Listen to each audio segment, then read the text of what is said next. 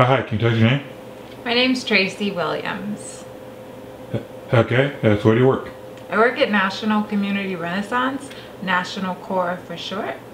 It's a affordable housing developer. We build apartments for people who can't afford like a market rate apartment, but rather we subsidize their rent with money from the federal government. Okay, and what is it that like you do there? So I'm a project coordinator.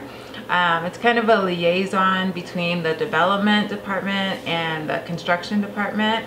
I work on anything from negotiating architect and civil proposals and contracts, design consultants, projecting costs, working with the city for plan check fees, working with lenders on construction draws, working with title companies on deeds and things of that nature. Okay, and can you describe your work environment?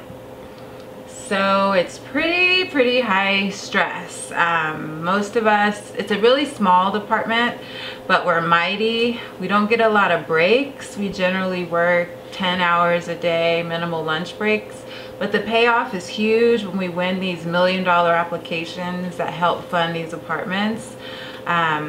It's kind of the devil that I know, so I don't know any other way of life now. So high strung, but worth it.